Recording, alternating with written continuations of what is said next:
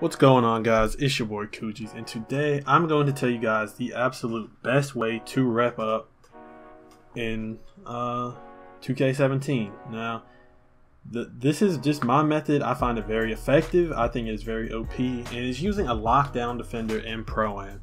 Now, Pro-Am in general is going to get you a lot of rep, and I mean, you can just see like how good offensively, and just defensively you are, like I am. Now, you want to play more like an athletic finisher, more of the pick and roll game. I mean, I guess that's any big man. You want to play more of the pick and roll game, and you can board like crazy. Now, I can play the 2 through the 5. I do best at the 4 and the 5, but I can play through the 2 and the 5. Now, I do best at the 4 and the 5 is because, as you see, I can snag, and that's what helps get your grade up, is being able to snag. Now, yeah, you could say use a glass cleaner, but a glass cleaner can't guard every archetype. I can guard any single archetype in the game. It doesn't matter. Now, obviously, some are going to have more of an advantage over me. Glass cleaners are probably like the best or the greatest weakness to lockdown defenders, just because they have high strength and obviously they have a higher rebounding than you.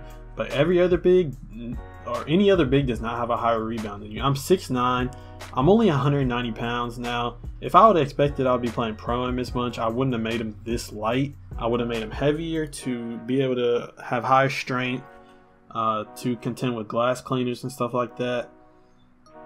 But it does help. I do like being light at the same time because I can guard every archetype. My lateral quickness is 79, and my speed is very fast as well. So I cherry pick a lot, or I'm out on the fast breaks a lot, as you can see.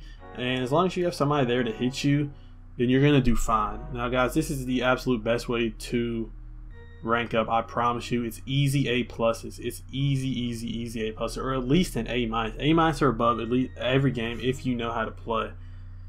It's as simple as that. And I'm gonna show you guys some screenshots of some games that I didn't record, but I had 20-20, 5-5, 22-12 and 8, 21-17 and 11, and 36-15 and 2. I mean, it's a dominant build, guys. It's a dominant build. But so yeah, this is the absolute best way to rank up. Now, not a lot of people use this method. You rarely ever see lockdowns in Pro-Am. But it's an absolute great method to use. It's easy A plus. You can guard any position, so you don't have to worry about what position you're guarding, because you are going to be able to guard them. Now, obviously, it comes down to user. I mean, most of the time it's user when it comes to defense, but you know what I mean. Like you're gonna be great. You're gonna be able to guard anything as long as you actually know how to defend overall.